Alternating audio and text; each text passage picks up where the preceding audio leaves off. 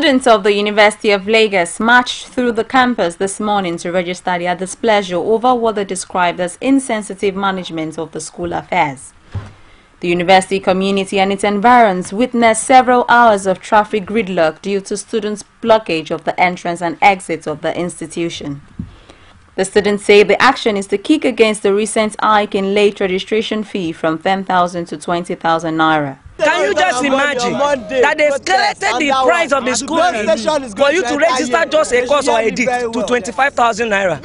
And many of them, when they went to school, they would tell us they do to give them free education, free transportation, and they would travel abroad free of charge. We want to know exactly where the case. We want to know exactly where this case is coming from. It was not like this last year. It was not like this last 2 years. It was not. Why would it be within a particular regime that actually this thing will be coming up? We want to know why. We're part of the management. We're part of the in every stakeholders in investing. We want to know why the increment. If there's an increment, okay, we agreed. Formally, there was an increment of 10,000. If you didn't pay your school fees, but now all the students paid their school fees just to edit and delete. For crying out loud! This is not federal government's plan. It's not. What account is this money going into? Like, how did they come up? They have to tell us that things we are questioned. How did they come about the money? 20,000 naira, 15,000 naira, 25,000 naira, and the people are paying it just to edit.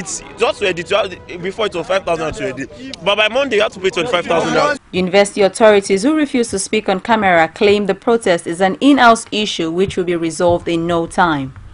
Following the incident that happened today, the University Authority immediately issued a circular to the effect.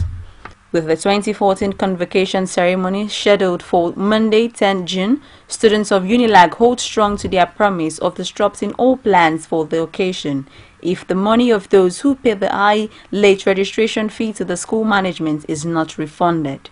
Omotayo, Core TV News, Lagos.